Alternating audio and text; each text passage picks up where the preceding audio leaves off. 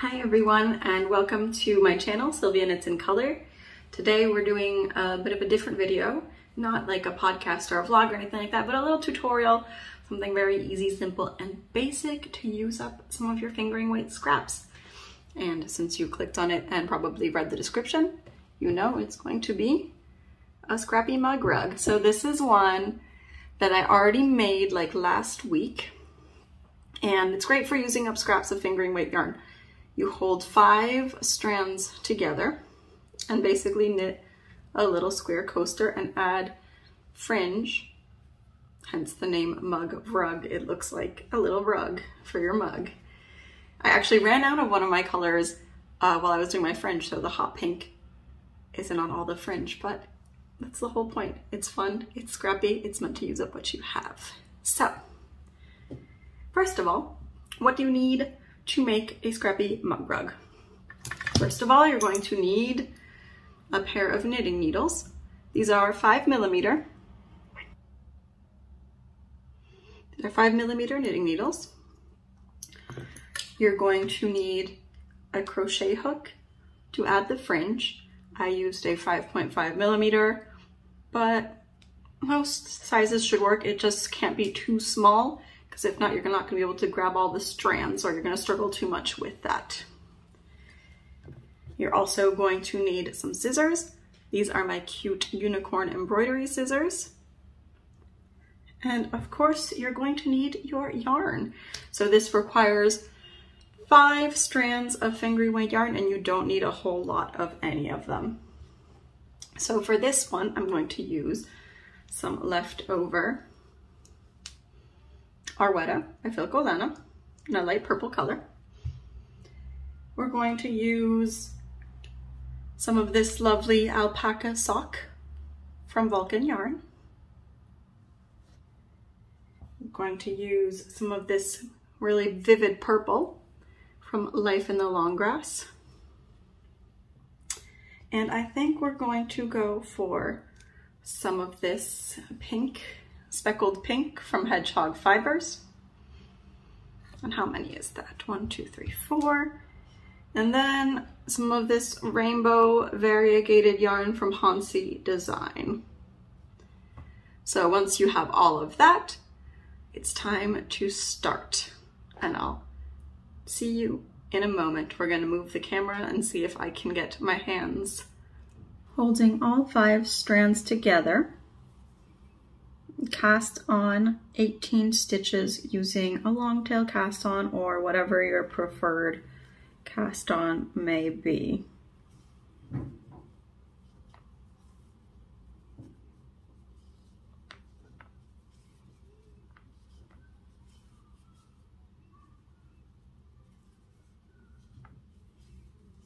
It can be a little tricky dealing with so many strands, so just make sure they don't get all tangled up and you use all of them to cast on every stitch. 1, 2, 3, 4, 5, 6, 7, 8, 9, 10, 11, 12, 13,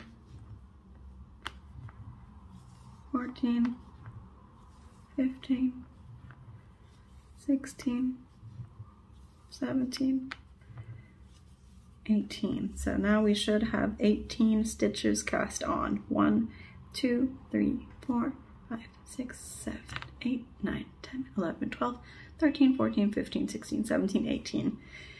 Great. Now we can start knitting. And this is a 1-row repeat, and I will show you how it is done once or twice. So we're doing a garter stitch square pretty much, but with an applied I-cord border. So we're just going to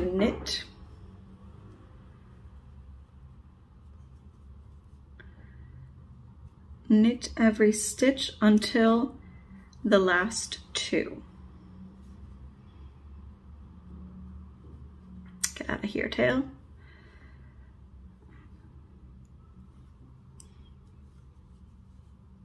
These colors are feeling very springy, very apropos right now, especially with the green, playing with the pinks and the purples.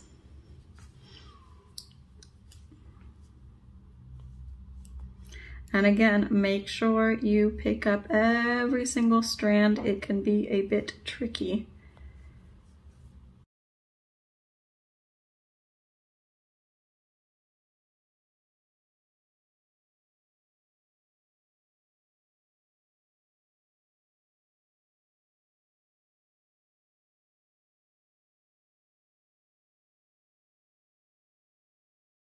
We've made it to the last 2 stitches on my needle, and what I'm going to do to start creating that applied I-cord is put the yarn in the front and then slip those 2 stitches purlwise. And that's all you're going to do until your mug rug gets big enough. And then you just do a basic bind off. Let me show you one more time. So let's go back the other way. And then you're just going to knit those 2 slip stitches as usual.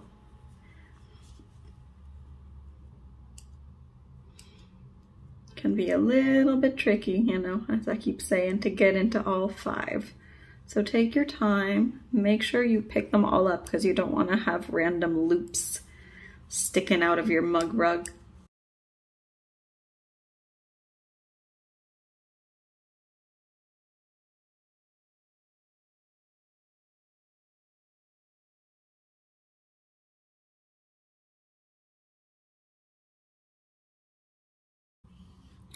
Make sure, you know, your strands don't get tangled or anything. Sometimes you need to pull on them individually to smooth them out.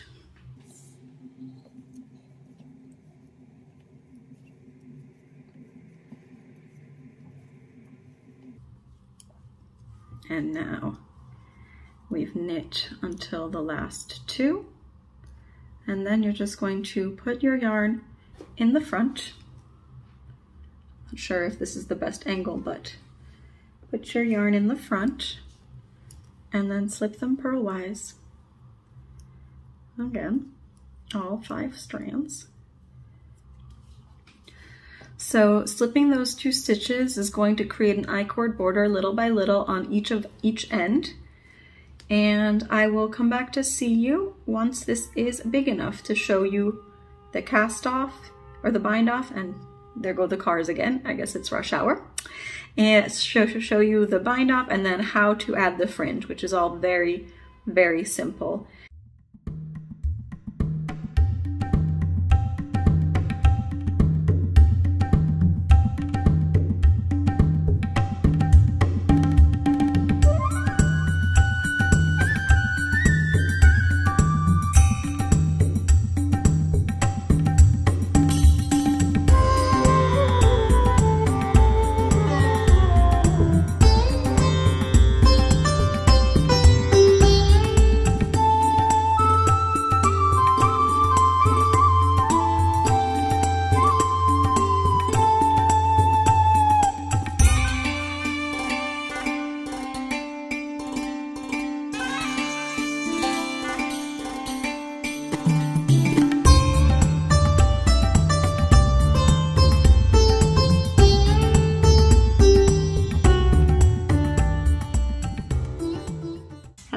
Hello. So it is the next day. I actually finished doing my rows last night, but the sun had kind of already set. I did 16 rows of garter stitch with the applied I-cord border. If you don't know how to count garter stitch, it's pretty easy. You can even pull a little bit to separate, and see, this is 1 row. This line of little U's and upside down U shapes, so you can count it that way. But again, you know, you can do 18 stitches, you can do 20, you can do however many you want. You just want this to be kind of thick to be a good kind of coaster. And now that I have my final size done, just need to do a regular bind off. I'm just gonna knit and then pass them over each other. So I'm going to try to film it a little better than I did the cast on. And then we're gonna go through how to do the fringe, which is also very, very simple.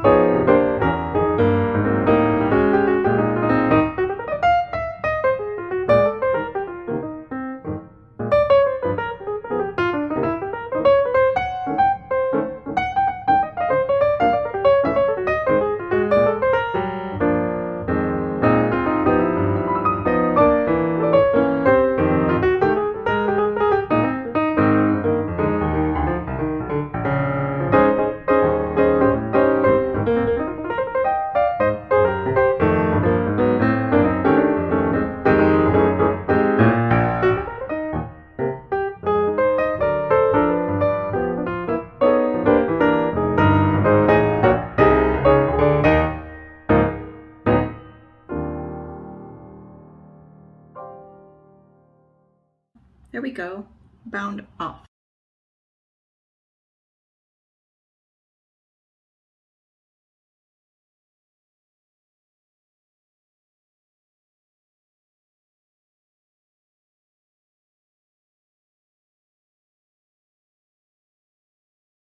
And then for the fringe, you're going to take all 5 of your strands again,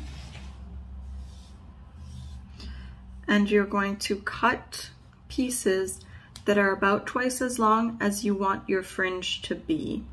So if you want your fringe to be about 1 inch, 2.5 centimeters, you should cut 2 inches, about 5 centimeters.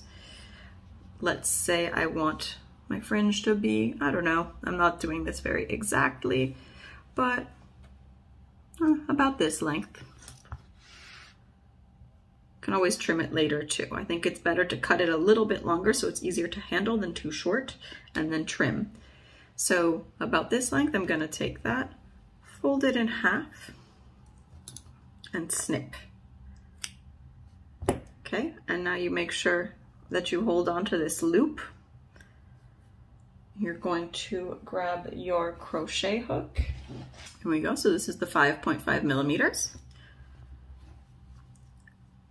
And you're going to go into either your cast on edge or your bind off edge.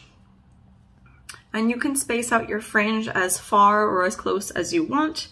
On my pink one, I did about every other stitch, so I think I'm going to do the same thing here and start right at this corner here. You are going to take your crochet hook here. You can see the stitches at the edge here. Seeing as here we have a little bit of fringe here already, we're not going to go through here. We're going to ignore this stitch and then put the hook under both strands here. Well, both strands, we've got a bunch of strands, but under both parts of this V. Grab the fringe that we have cut out, loop it around your crochet hook like so, and pull it through. I hope you can see that clearly. We have basically just pulled the loop through. Then you're going to pull on it a little bit. Take out your crochet hook and pull. This is a little bit tricky because you've got so many strands, but you're just going to pull everything through that loop and tighten. So we have a little bit of fringe. And now you're just going to continue doing that all throughout this end and then on this end. So I'm just going to film myself while I do that so you can watch for a little bit. but I probably won't speak anymore, and I will just put this on a kind of fast forward.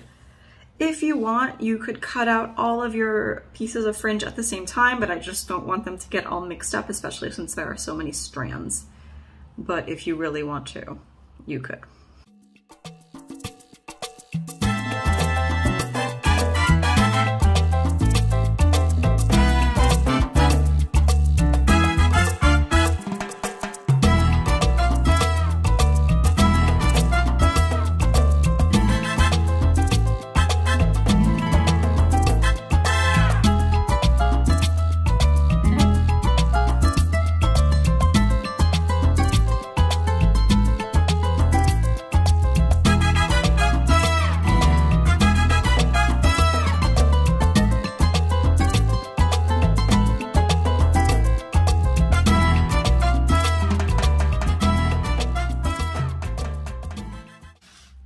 So here we have all the fringe on one side already.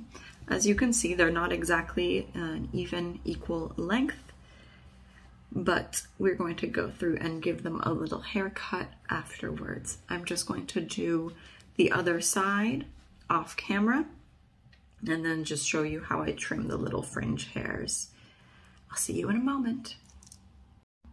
Okie dokie, we're back. We're done with the fringe. As you can see, it's not quite the same length everywhere, and it's a bit too long anyway, but this is, you know, a personal taste thing. If you want your mug rug to have really long fringe, go ahead. I think I'm gonna trim mine to about here, and you just kind of brush them out and snip.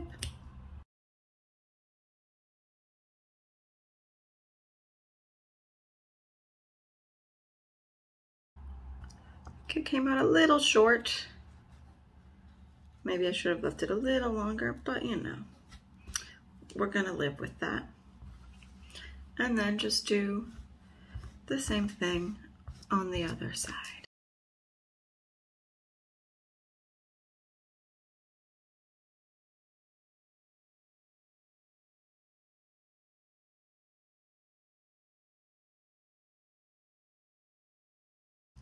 There you go. A cute little mug rug. Easy, scrappy project with 0 ends to weave in. I hope you enjoyed this little mug rug tutorial. Now go forth and make all the mug rugs. Have a nice day.